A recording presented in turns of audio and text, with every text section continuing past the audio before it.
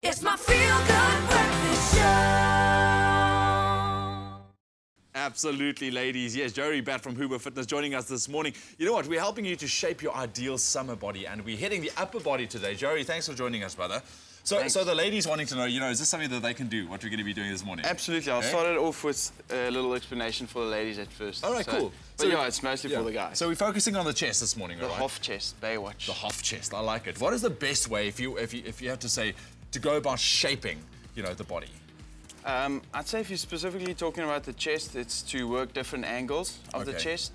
Also just change up your angle, and you want to make it a multi-movement. So you're working the full range of the full muscle. All right, cool. Take us through it, man. So a base, let's just quickly do a warm-up so you can just line up with me. All right. One I like to do for chest is just to go into a push-up, twist, and just open up the chest. Okay. Same thing when you go back. That's it. Twist it to the other side. Open. Nice little stretch. That's it. Okay. Another one you can do, just push up, tuck back, so you're rolling through your shoulders. It was like a yoga position. That's it. And slowly roll it back. Same thing. And back up. All right. Okay. Just on the ladies one here, anyone can do a push-up. So if you're starting on your knees, a box push-up, by changing the angle of your hips, okay, you're going to change the intensity of the push-up. So if you open up the hips, you're going to make it harder. Okay, if you push your hips back and you're there, make it easier.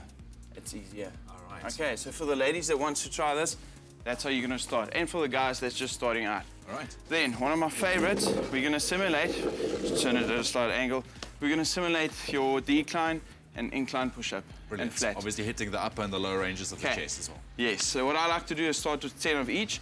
So let's just do 5 for now. Okay. So 5 flat push-ups. All right. Your normal one, just keep the elbows in. 1, 2, 3, 4, 5. Right, next one, feet on a chair or a raised surface. Oh, wow, okay. All right. Now you're going to change the angle, hitting a different part of the chest. 1, 2, 3, 4, 5. That's it. Flip it around. This is your combination 3 combo, and you just do a push up on the chair like that. All right. Okay. Right. If you still want to use the chairs and want to make it a little bit more advanced, just the best is what I like to use 2 boxes. Okay. Okay. You'll dip into the box like this, or chairs, and get a nice deep stretch. Brilliant.